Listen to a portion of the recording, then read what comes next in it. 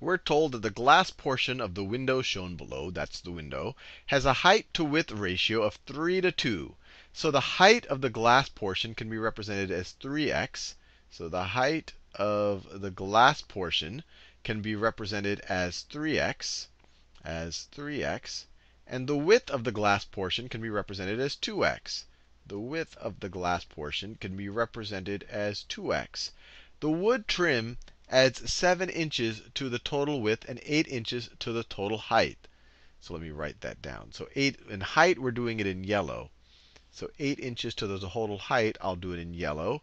And 7 inches to the total width, I'll do in this purplish color. Right? We're doing the width in purple.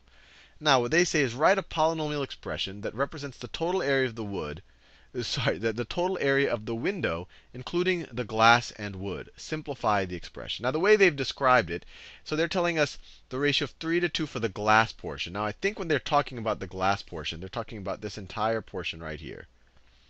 This entire portion right here. Even though it's not all glass, you have that thing in the middle. You have this divider right here, right over here, that's not glass. But I think they're including that as the glass portion because they're not giving us any measurements for that. So this glass portion, the height of the glass portion can be represented as 3x. So this height right here of just the glass portion is 3x. You can't see that. Let me do it in a better color. This portion right here is 3x. Just this distance right here. That is the height of the glass portion. And then they tell us that the wood trim adds 8 inches to the total height. So if you take that 3x and then you add that plus that, this whole distance over here, which is the glass portion plus the wood trim on either end, it adds 8 inches to the glass portion. The glass portion is 3x. So we're going to add 8 to it. So this height right here is 3x plus 8. And now let's think about the width. The width of the glass portion can be represented as 2x. So that distance right there, just the glass portion, is 2x. But then they say when you add the wood trim adds 7 inches to the total width. So this total width right here, because we're adding that piece and that piece to it, is 2x plus 7. 2x plus 7. That is the total width of the window. The total height is 3x plus 8. Now, what they want us to do is write a polynomial expression that represents the total area of the window, including the glass and wood. Simplify the expression. Now, the total area is just going to be the height times the width.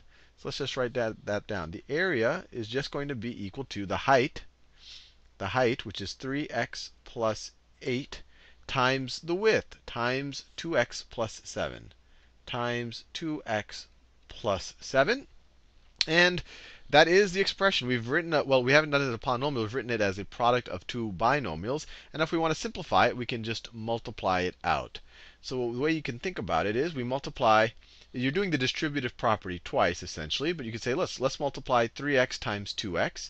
So you get 3x times 2x times 2x. That's multiplying it times that.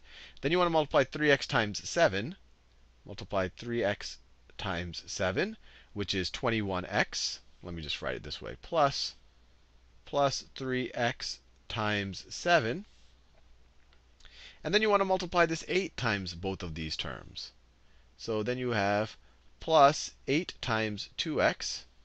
Let me do this. So plus 8 times 2x. And then you have plus 8 times 7. So plus 8 times 7. So plus 8 times 7. And now we just have to simplify everything. So what does this become?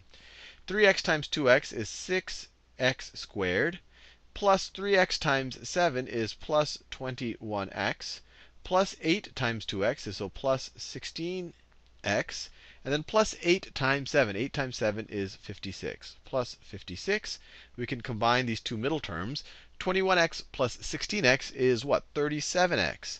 So then we get, we just another color, 6x squared plus 37x plus 56. Now we've expressed it as a simplified polynomial expression.